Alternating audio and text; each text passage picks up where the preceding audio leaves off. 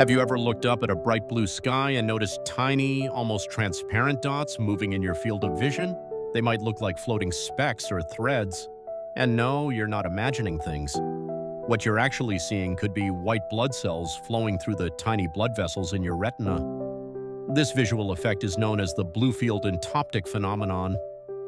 When you stare at a bright, uniform light, like a clear sky, the contrast enhances your ability to notice what's happening in your own eyes. Red blood cells absorb light and appear darker, but white blood cells don't, so they show up as bright, moving dots.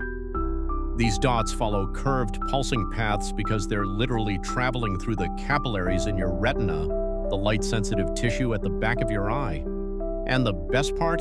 You're watching your immune system in real time. It's completely normal and actually a sign that your eyes are working well. So next time you catch those little sparkles drifting around in your vision, just remember, it's your body doing its job.